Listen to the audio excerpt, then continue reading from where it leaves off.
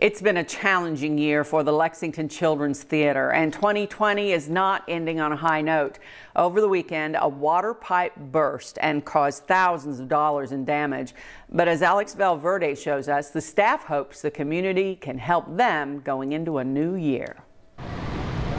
From closing the theater to the public to navigating the hurdles of virtual programming, the Lexington Children's Theater has had a tough year already. And now 2020 has thrown them a new challenge, a burst pipe that caused thousands of dollars of damage to the box office. So it had several computers in there, lots of equipment to kind of communicate with the audience and keep our patrons informed. And so we're going to have to replace all of that equipment.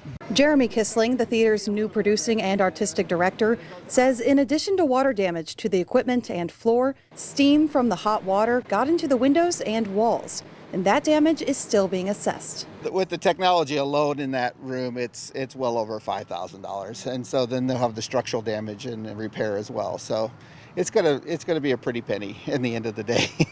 Kissling says they hope it's covered by insurance, but first the theater has to meet a high deductible. He hopes their end of the year campaign can now help with that.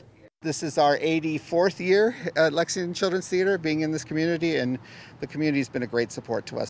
If you'd like to donate, you can go to lctonstage.org and help the theater start 2021 with a positive outlook. In Lexington, Alex Valverde, LEX 18 News.